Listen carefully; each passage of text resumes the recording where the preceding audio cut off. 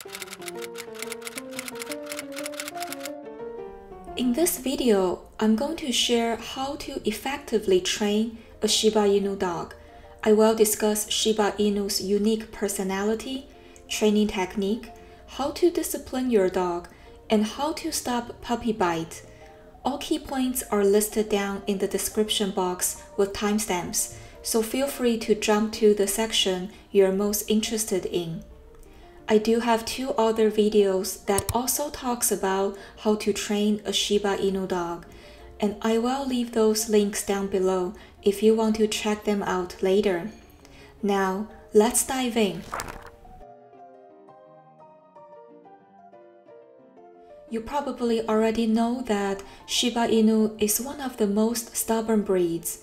What makes it even more challenging is that they are also very intelligent and self-served, which means a Shiba Inu will not simply follow your command to please you.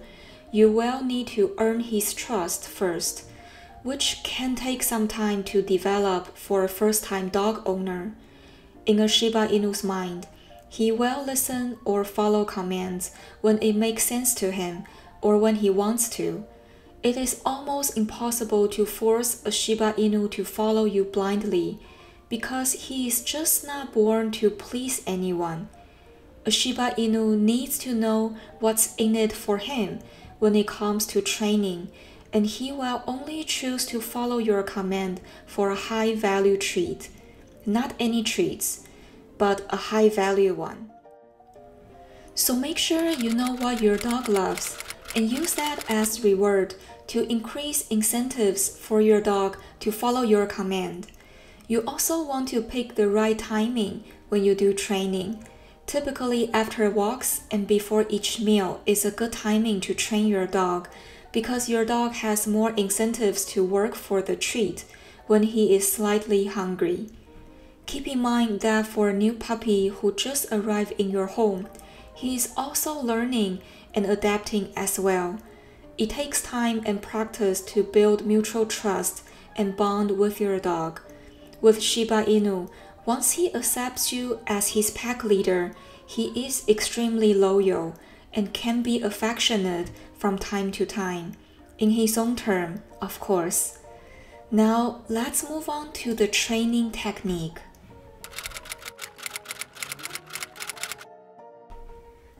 We are all familiar with positive reinforcement and how it is the most effective way to train your dog. What exactly is positive reinforcement? It means you reward the behaviors you like and ignore the behaviors you do not like. We sometimes forget that in order to make positive reinforcement work, there are actually 2 aspects to positive reinforcement. Those are reward the good behaviors and ignore the bad ones to make each training session effective. You probably all know about reward the good behavior. Basically, whenever your dog does something good, you reward him. And in order to have the maximum effect, you should know what your dog likes. Some dogs might not be food motivated, so maybe for reward, you do a short play or praise him verbally dramatically instead of giving him treats. So get to know your new family member and learn what motivates him the most, and use that as reward. Although dog doesn't understand human language, he is able to get the cues from your facial expression, tone, or even body language to get a positive message from you. The other aspect of the positive reinforcement is to ignore the bad behavior. This is as important as reward the good behavior. From my personal experience of raising my own dog Jimmy, I recommend never physically punish your dog for a few reasons. First, a Shiba Inu will quickly lose trust in you if you get physical with him. As a new dog owner who is still building out the bond with your new puppy, you certainly don't want to jeopardize that mutual trust in the early stage.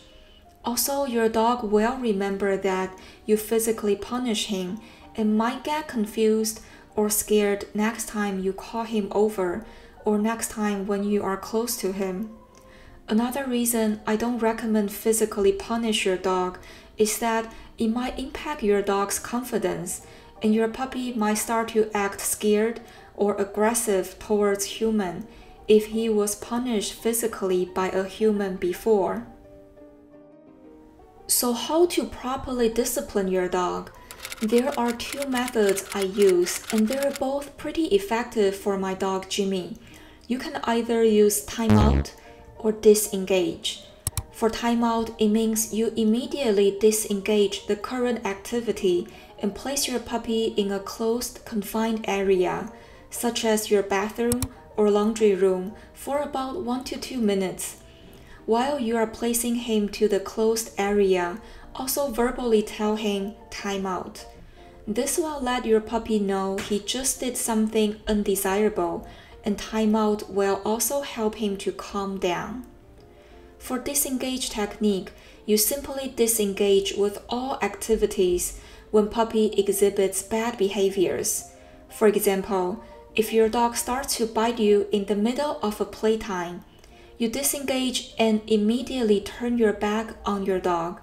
Your dog will learn that it just did something bad, and bad behavior means no more playtime, so it will reduce the likelihood of the same bad behavior next time.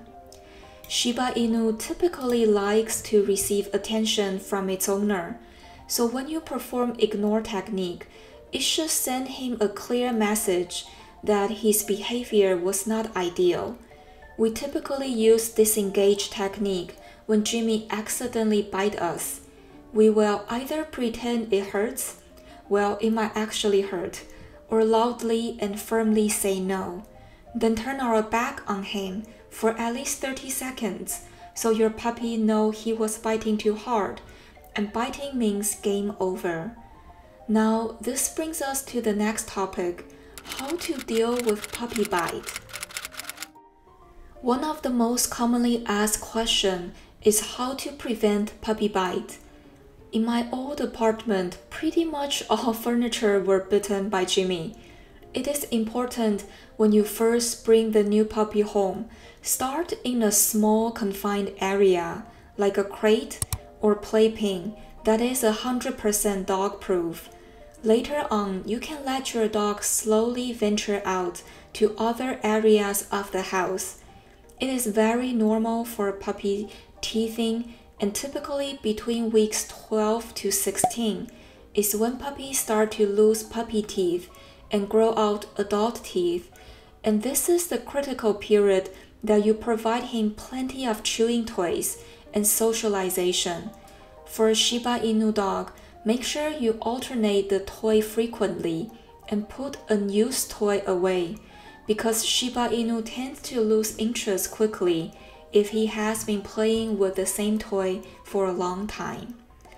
When puppy bites on things he should not have, if you caught him on sight, then you can loudly tell him no and give him time out. If your dog bites your furniture when you are not home, and you notice a broken furniture when you got back, then you should not punish your dog because he won't understand why he was being punished. That is why it is so important to have a dog-proof area to place your dog in when you are not around. So when you are not around, you can rest assured that your house won't get teared down by your new family member. Puppy also bite out of boredom, so it is critical to exercise your dog fully every single day. I have a video that talks about how to raise a well-balanced and happy dog, so check it out if you want to learn more. Keep in mind that training your dog takes time and consistency. It is very likely that your puppy will not behave on day one, but you just have to keep repeat the command and reapply positive reinforcement many times until puppy slowly learn what is good and what is bad behavior. To learn more about this unique breed, personality, and how to work with them, check out the video on the screen. If you enjoyed this video, remember to subscribe for weekly Shiba Inu updates. Thanks for watching, and I will see you next time.